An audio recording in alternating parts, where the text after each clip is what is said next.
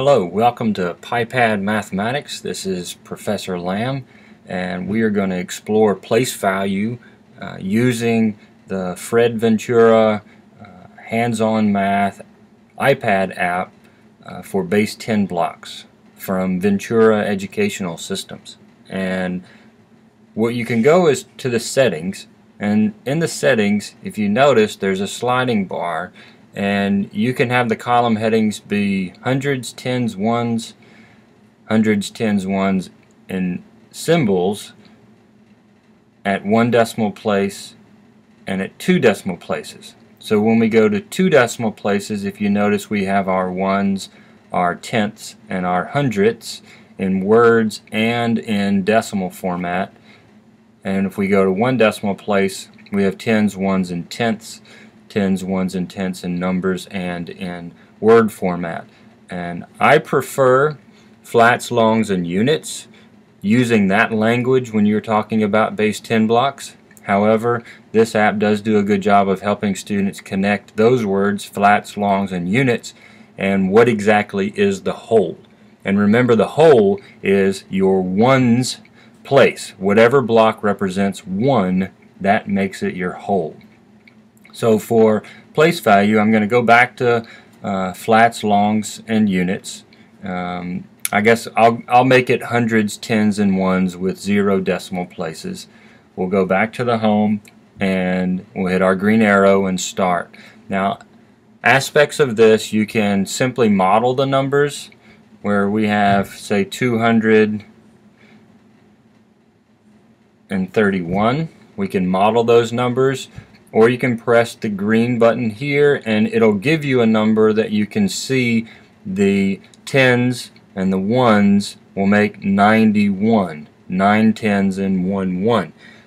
This is nice if you're using it as a display in the classroom to help quickly get a number, and they can make it at their desks with their own base 10 blocks, or you can hide the 291 and they can tell you what numbers they are. You can also do addition and subtraction. Here's addition. You click the green button, or you keep clicking the plus sign, and it gives you new problems to work. The one thing I don't like about this app is that it sticks with 3-digit plus a 3-digit, or a 3-digit minus a 3-digit. And one thing I don't like about that is, depending on the level that you're teaching, you may want to do a 2-digit plus 2-digit, or a 2-digit plus a 1-digit, and have that freedom to change the problem that you're trying to model. But this app will help guide through the instruction of addition of 3-digit and subtraction of 3-digit numbers.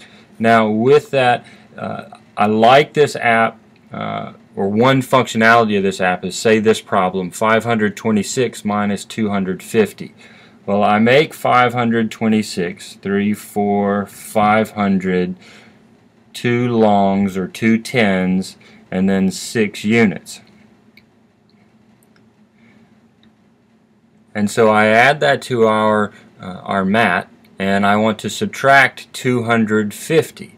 Well, I start with the ones column and I'm subtracting 0, so I don't need to remove or take away any of the ones.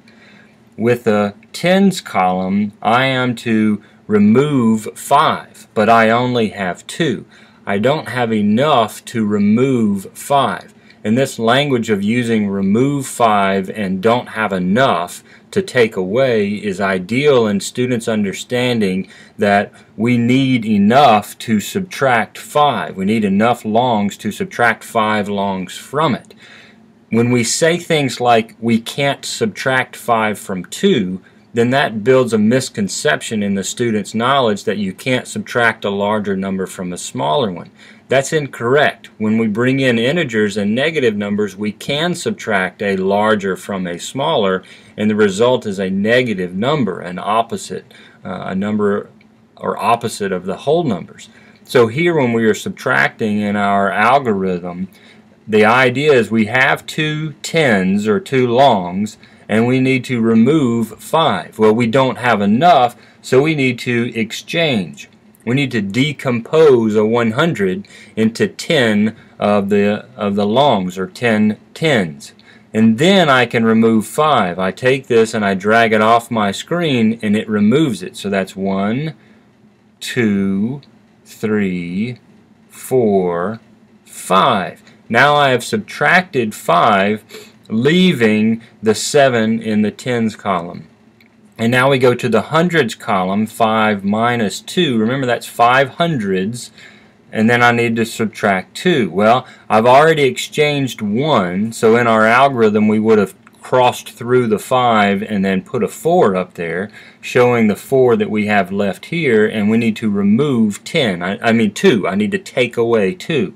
So I take away 100 and then 200. And my answer is 276. And we can check it, and it says we get a star. We got it correct. So you do that with addition problems, you do that with subtraction problems, you can just model numbers with this. So this app, the Ventura app from Ventura Math, I believe is a very good app to help build that conceptual understanding of place value. There are some things that I would like to see better in the app, but as time goes it may improve. But again, this is Professor Lamb with PiPad Mathematics.